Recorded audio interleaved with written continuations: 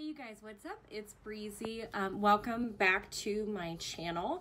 So today's video is actually going to be a kind of voiceover style makeup tutorial, kind of a mini tutorial. And I do actually have a full face of drugstore tutorial coming within the next week or so, so that's really exciting. Today's video is actually a mixture of drugstore and high-end. I actually used the Natasha Denona Tropic palette in this video, along with some new-ish Wet n Wild products and just some regular old Wet n Wild products and other stuff too. So I really hope that you guys enjoy this video. If you do, be sure to give it a like and subscribe, and let's go ahead and get started. Okay, so hey you guys, I am starting with the e.l.f. Oil Control Liquid Lotion. And I am just priming my face with that. Before this video, I actually did go ahead and moisturize and everything like that. I used the Drunk Elephant Proteiny moisturizer, I think is what it's called off of the top of my head. And now I'm just moving to the Wet n Wild Photo Focus foundation. This is my pale shade. For some reason in the camera it looks really yellow. In person it does match a lot better, I promise it does. But yeah, I am just using a generous amount of that. I always do, and so I'm just applying that, dotting that all over my face, and then buffing that out.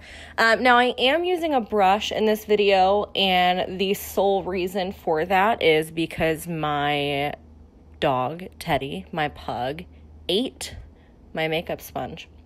So I was waiting on my new one to come in. It is in now. I actually did another tutorial with that after this. So I don't love how my foundation comes out with a brush, and that's most of the time unless it's a stick foundation. So just kind of fair warning. I just feel like a brush takes a lot longer, and I just don't get the result that I want out of it. But yeah, so I'm applying that with a brush here and just blending that out. And then next I'm going in with the e.l.f. 16-hour Camo Concealer and concealing my under eyes with that, as well as obviously my eyelids. I normally don't use an eyeshadow primer, to be quite honest with you. I usually just use concealer. My eyelids aren't oily. I actually have pretty dry eyelids, so I don't necessarily need a primer to keep it on. But if you have more oily eyelids, I would use a primer if you have one. And then I'm just blending that out again with a brush. And then now I am about to go in with that same concealer down the center of my face. So just to highlight and kind of bring those features forward and kind of help in the highlighting and contouring process. I do my forehead, down the tip of my nose, my upper lip, and my chin. And then I'm just going to go in and blend those out with that same brush. Does anybody else ever feel like doing makeup is so relaxing though? Like sometimes I catch myself, I'm just doing my makeup and my eyes are closed. I'm just like relaxing, hanging out, chilling.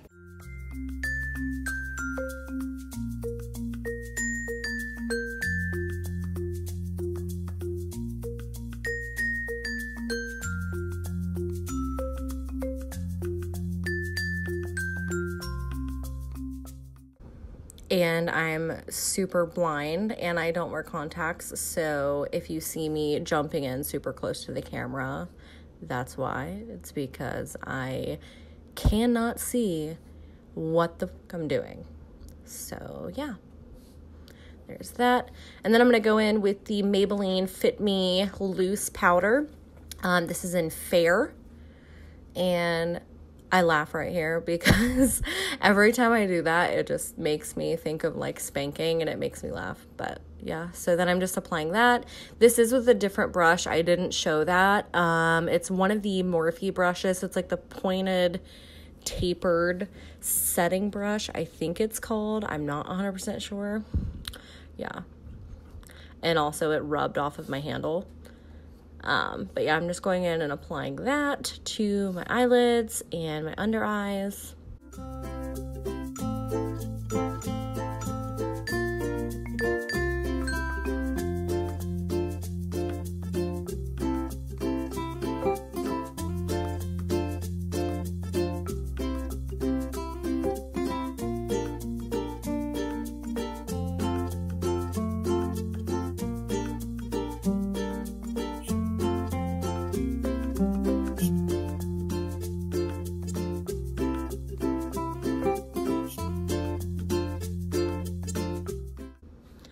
And now I'm applying that. I do powder my whole face. Not everyone does. If you have drier skin, I wouldn't recommend doing this. But my skin is pretty combo.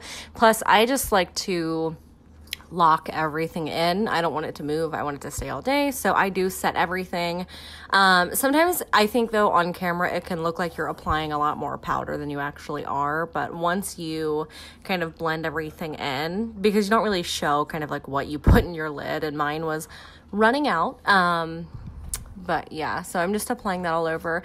If you could see the handle of my makeup brush, that is also the doing of Teddy the pug. He likes to get up on my makeup stand. Now I'm going in with the Wet n Wild Color Icon Bronzer in Ticket to Brazil. And I really don't contour. I more so bronze, but kind of in the same motion, I guess, like the same areas I do my forehead and my cheeks. But I don't really worry about kind of structuring my cheeks that much. I do kind of go in a similar motion, but I bring it kind of far in and try to blow that out as much as possible.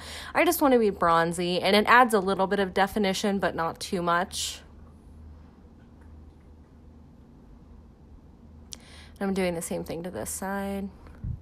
Again, I'm blind, so like I'm pretending I can see what I'm doing in my phone, but I can't. And then I'm going back in with that same powder brush. Sometimes if you go a little bit too heavy-handed, you can go back over. I think some people call this veiling. You just go back over and do that. And now I am going in with the NYX micro brow pencil in blonde. I'm just going in and doing that and filling in my eyebrows.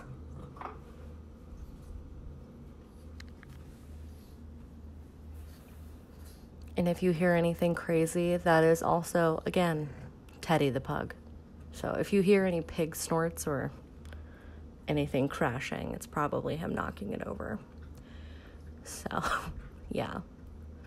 But yeah, I'm just filling them in, and I think I had mentioned this in a different video, but I'm not sure. But my eyebrows are already really full. They're just blonde, so I kind of go in and just kind of map them out, extend the tail a little bit, and then add a few hairs in the front, or, well, I guess hair strokes in the front, and then blend those out.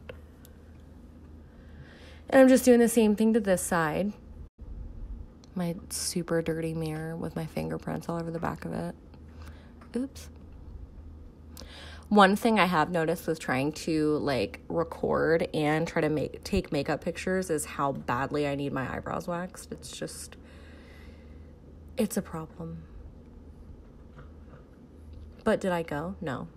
And now I'm going with the Natasha Denona Tropic palette. This is a newer palette of mine. I actually bought this off of a friend of mine who hadn't used it, and I was like, are you crazy? If you see the faces I'm making, you can tell how excited I am to see it. And then I'm going in with the Morphe. I can't see the numbers, but it's like a big fluffy blender brush. And then I am going in with, what am I going in with? Can you tell how indecisive I am? Going in with the nudish shade. It's like a pinky peachy color, transition shade. And I'm just going to blend that into my crease now. Really buff that out. Usually for my transition shade, I kind of stick to windshield wiper motions just to kind of blow that out and set down some color for the colors that I'm going to put on top. One thing I have noticed with fair skin is, because in this video I was not self-tan, this was actually before my self-tanning video, I was probably the fairest I had been in a while, and it's really, really hard to find a transition shade that works, I guess. But I really like this peachy color. I went for something peachy. Normally I do go for warmer eyeshadow, but not normally peach. I usually go more for like oranges and reds. And then I'm just doing the same thing on the other side. Not that you can really see it, but I'm doing it on the other side too, I swear.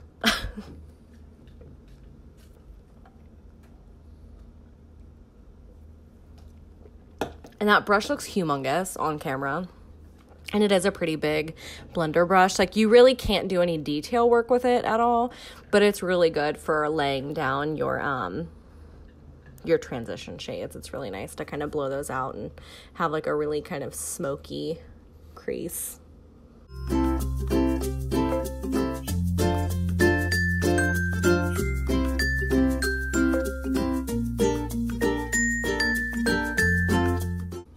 Oh, and then I'm just going in with, I'm sorry, I completely missed that part. I'm going in with one of the deeper peach shades and going in with a smaller brush and deepening up the crease.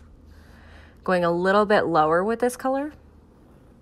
And for these, I do a little bit of a circular motion on the outer corner to lay down most of the product, and then I start to go in with windshield wiper motions slowly.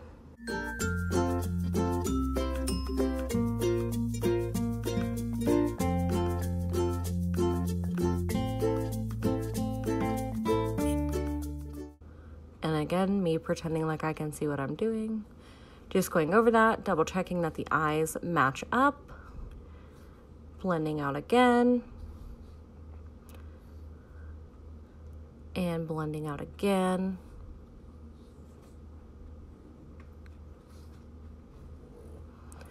Spending 37 years blending.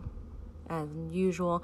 Do you ever like start doing your makeup and then you get like really tired halfway through, like your arms, you're just like, Jesus Christ, this hurts so bad. Like I always do that.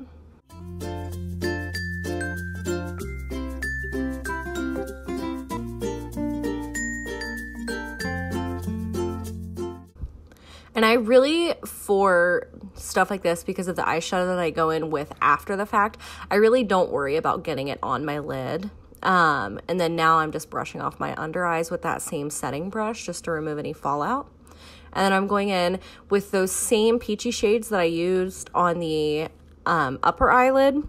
I just mix all three of them and buff them underneath my lower lash line just to smoke that out a little bit and add a little bit of definition. I don't always do that.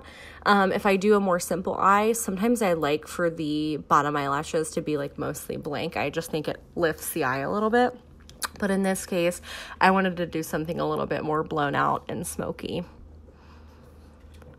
And I'm just doing the same thing on the other eye. That's a really cute face. I look like I'm possessed, but okay.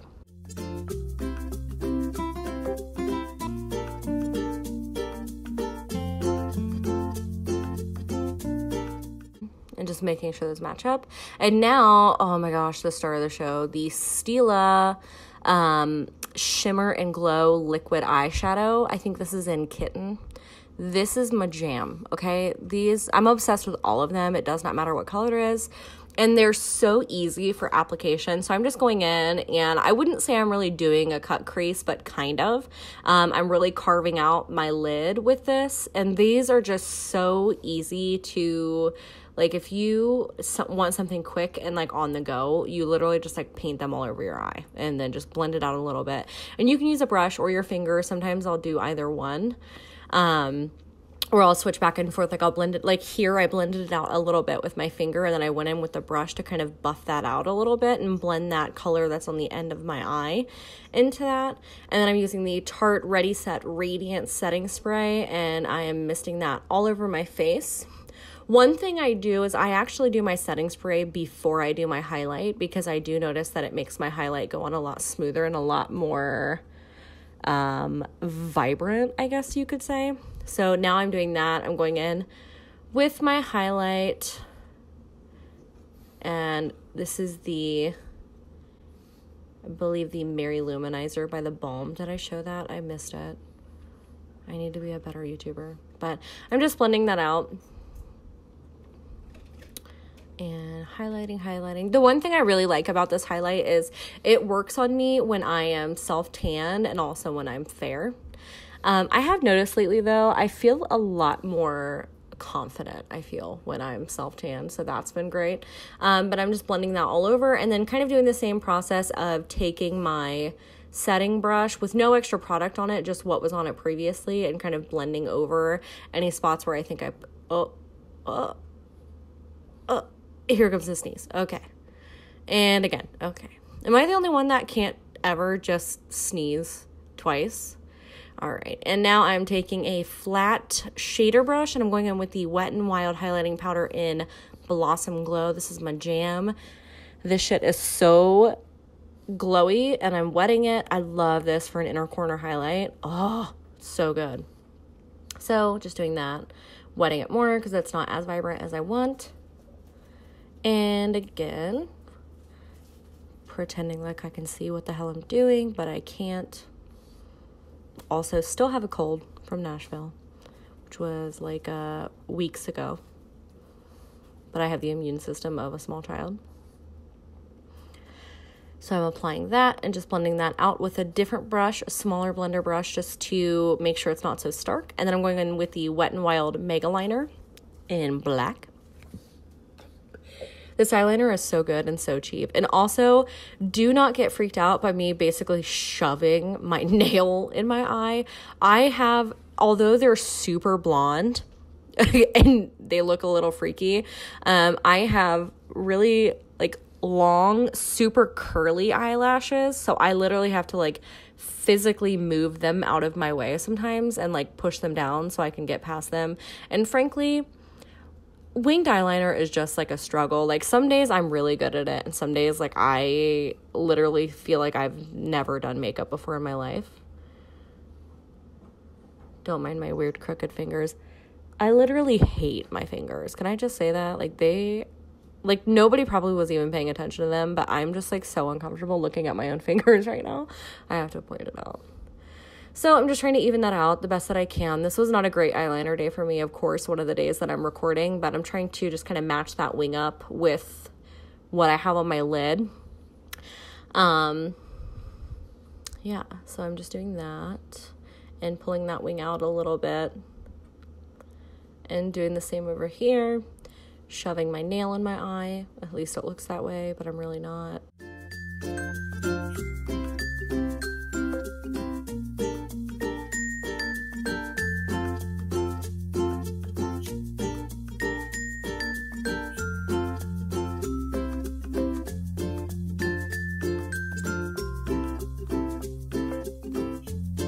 And then I'm going to add the L'Oreal Carbon Black Voluminous Mascara. I love this.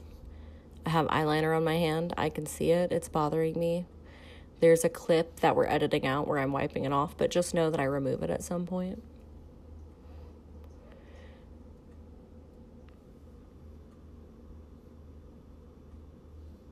Am I the only one that blinks into their mascara? Like a lot of people like just hold their eyes straight.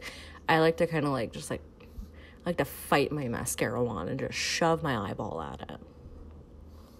No, but I do wear a lot of mascara. I like it. Plus I have really blonde eyelashes because I'm naturally pretty much a ginger. So I feel like I need a lot to try to like coat them all the way.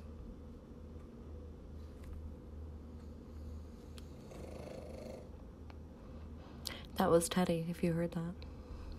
And just applying to the other eye.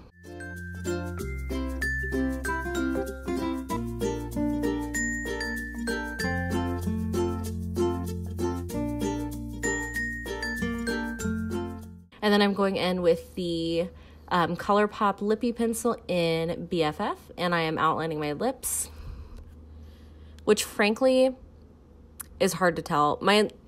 My natural lips are really dark, as you can tell. They're like really red. So sometimes it's kind of hard to tell on camera and in person, I promise, like where I'm actually lining my lips at. I don't normally overdraw my lips that much, sometimes a little bit, but not anything super crazy.